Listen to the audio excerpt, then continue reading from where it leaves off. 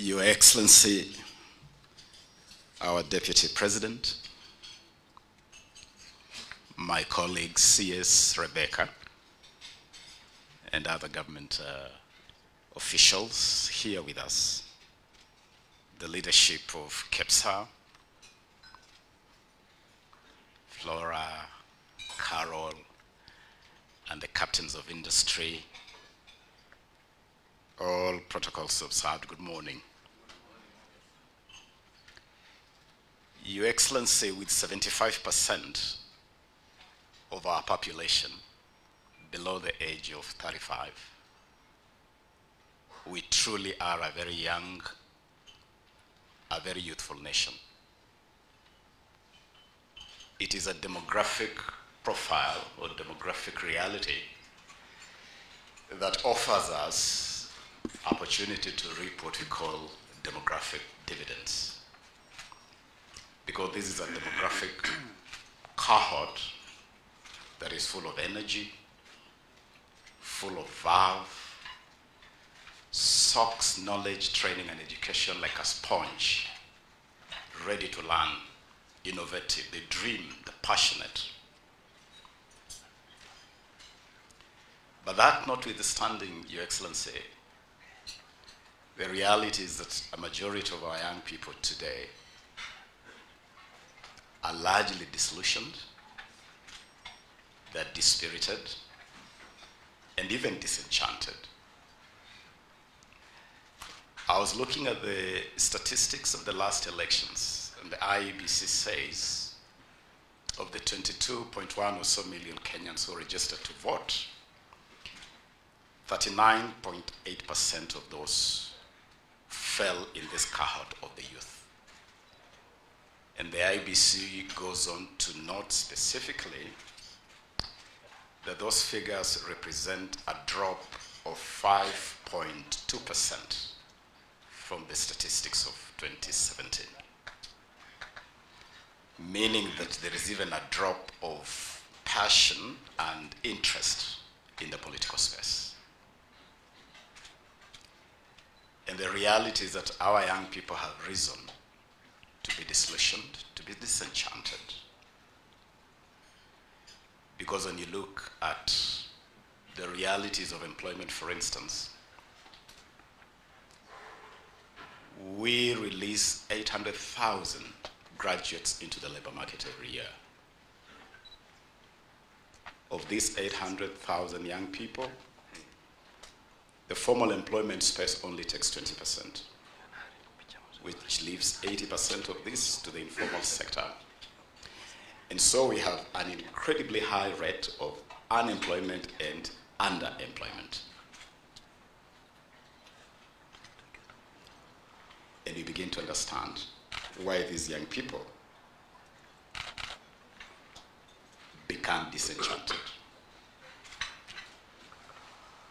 But the truth and the saving grace is that this particular government, the government of Kenya Kwanza, has a window of opportunity. And the window of opportunity is that these young people have faith in this government.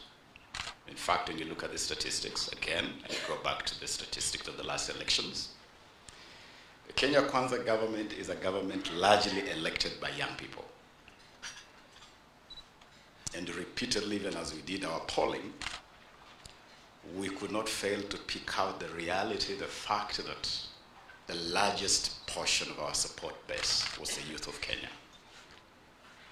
And so they have faith in a president they love to call the chief hustler because of feeling a connection too.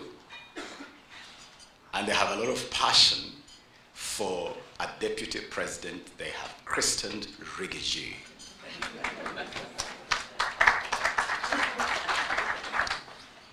These are not just names that our young people have ascribed to their president and their deputy president. For me, they are statements of faith, they are statements of trust, and that is what I call the window of opportunity. To mine and to harvest this faith, this trust that the young people have placed in this government. I have the privilege of having been given the responsibility by His Excellency the President and the Deputy President to manage the corner of government that has been characterized as the Ministry of Youth Affairs, Sports and the Arts. And I want to tell you I am under express instructions of the President and the Deputy President here to help manage the affairs of young people, not outside the box, but entirely without the box, completely without the box.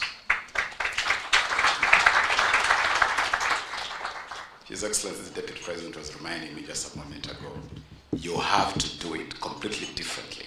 And I'll do it, sir, completely differently, because that is what our young people expect. They expect a completely different mindset and a completely different approach. I was listening very keenly as the panel of young people here spoke to us. And I was particularly struck by the words of Beatrice. A young lady told us she's from Kibra. And in her concluding remarks, Beatrice tells us they do not want tokenism. They don't want handouts. They don't want parochial approaches. They want substance. They want sustainability. They want continuity. And that is why I have so much faith with the program we are launching here today. Going beyond the parochial, going beyond tokenism. And so when you heard His Excellency the President say, no kazi mtaani, it is about moving away from tokenism and moving towards substance and sustainability. The President said these words incidentally while launching the affordable housing program in Kibra, where Beatrice lives. And I know that we will indeed replace tokenism with substance and sustainability. Because if you're talking sustainable programs, then you're thinking, if you have an affordable housing program, it is not just about young people doing ile kazi ya mkono, but you're saying if there's going to be physical planning, then we want young physical planners to be on the table. If you have the work of architectural designs of the whole program, you want young architects at the table. You want young plumbers, electricians, and young people with technical skills to be part of this program. That is moving beyond tokenism. And so, I want to commit that this ministry, in the overall architecture of government, will be available to work with KEPSA and this whole private sector space to drive this program.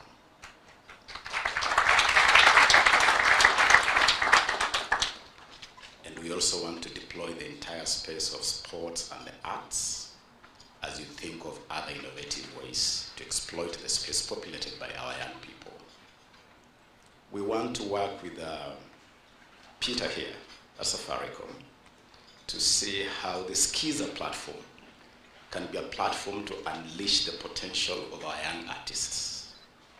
And as we upload the creativity of our young people on the Skiza platform, we should be able to see how our young people can earn more from the Skiza platform. We want to engage the Communications Authority of Kenya to see how they can collect more from media platforms where the creativity of our young people is played out, how that can be transformed, can be turned into sustainable revenue and income for our artists. We want the sporting industry to be a real industry where we manufacture and we put into the market a lot of the sporting equipment that our young people use out there to brand our country. And I really want to thank KEPSA for this partnership. Early this year, I accompanied then presidential candidate William Ruto to a conversation in this room with KEPSA, where you shared with us the private sector manifesto.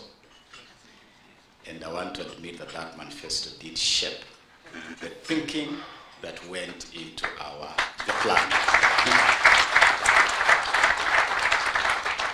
And so let me just thank you for having made such an incredible input into our planning, and now you are ready to work with government in implementing the plan.